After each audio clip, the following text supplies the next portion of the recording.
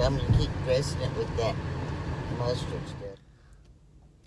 Hey y'all, it's Diana again in broad daylight. Well, you're catching me again today in Jackson. I had to bring Miss Jean over here to get her results from her MRI that I brought her over here last week to get. So that's what we're doing today. And you can see I have my leopard skin to match my mask that Naya sent me. She's not the only one with animal print prowling around.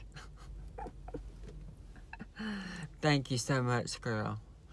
I really appreciate that. And that lovely, fragrant sachet from my unmentionable drawer. It'd be good if I had somebody to smell it. Yeah. I've not had a real good time with this dating thing. You know, I've kind of come to the conclusion that I'm just too hard to please, you know. But the thing is that I took care of my mother for 12 years. And then I basically took care of a deadbeat husband for 18 years. So that's a total of 30 years. And I don't think at this point in my life that I want to take on a man that I'm going to have to take care of. You know, most of these men, when you get to be my age group, you know, a lot of them have medical problems. And that's fine if you have fallen in love with somebody and then something like that happens. But most of these guys that talk to me, they already have medical problems. And I have just done too much of that through the years, taking care of people. I just don't. I just want to take care of me. You know, that's just what I want to do.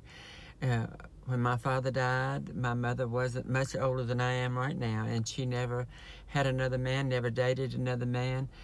And if she had, I'd have had to wind up taking care of two. So I'm thankful she didn't, but she would have liked to, just like I would like to. But it's just something I think that I'm just going to talk about the rest of my life and not actually do.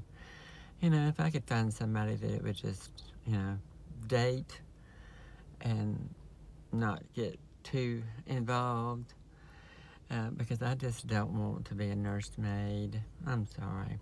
That might sound, you know, selfish on my part, but I feel like I've done my part, you know. I'd like to have friends, companions, people I can hang out with, but I just don't want to be responsible for anybody. Just like I imagine there's a lot of men out there that would not want to have to be responsible for me. So I'm hoping for the next few years I can take care of myself and be happy being that way. And because I love my home and I love everything the way it is now. I don't know what I'll do when, you know, I lose anybody else in my family. It's just not easy for me. It's hard for me to carry on when something happens and major changes in my life. So we'll see what happens with that. But I have had some depression and haven't been able to do very many videos lately. I have not been able to do any of the Woman Once Removed, even though I have taken notes. I've even had to the point where I had myself ready. I had my face and my wig and my clothes, and I just could not get myself motivated to actually do the video. So I'm hoping soon, because I've got a lot of requests. Naya and Adelaide have requested some subject matter in my videos, and I plan to do those. And I have some other things talking about some old friends that are still living that I still have in my life, and I do want to make some videos. It's just getting myself motivated to do it. So hope everybody's having a good day, And I'll talk to y'all soon. Bye-bye.